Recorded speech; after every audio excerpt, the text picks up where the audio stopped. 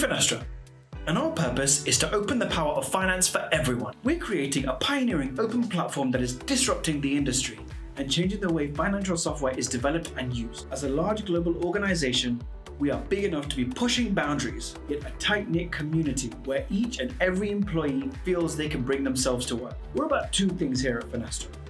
Firstly, inclusion for all. No matter your background, gender, ethnicity, or sexual orientation, you can belong at Finastra. Secondly, as a data-driven organization, we make data-informed decisions when it comes to hiring. If you haven't already, you'll receive an email from your Finastra recruiter with the subject line, Finastra Assessment Invite, with a link to 2 assessments. The link may go to your junk mail, so please make sure you check there as well. The first part is the aptitude assessment.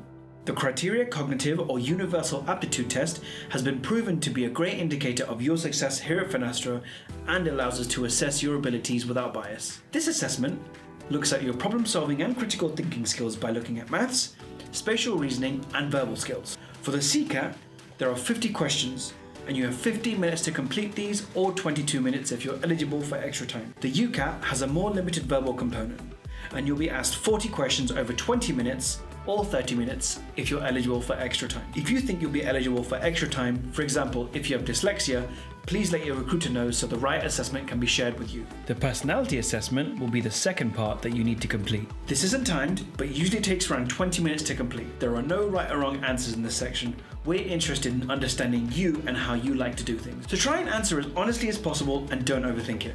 At first glance, the CCAT can look intimidating, but don't panic. You don't have to get all the questions right in order to shine. As a best practice, aim to answer at least 80% of the questions. So here are some hints and tips to make sure you get the best result you can. Take the assessment using a laptop or a desktop computer with a mouse rather than a touchpad. Do not use a mobile device. Also ensure you're in a quiet, distraction-free zone with a strong internet connection. Read the instructions. The most common mistake is rushing through instructions. There is no time limit for this part, so make sure you take the time to read and understand everything thoroughly before you begin. Be conscious of time as you only have a limited amount to get through the questions. It's best not to spend too much time on one. If you find that you're struggling with a particular question, it's best to make an educated guess and move on. There is no penalty for wrong answers. Play to your strengths. Give yourself the best chance by focusing more time on the questions you're most comfortable with. For further help, there are practice tests available online. We strongly recommend trying at least one of these beforehand so you feel well prepared. If you have any other questions ahead of taking your assessment, please get in touch with your recruiter. Thanks and good luck.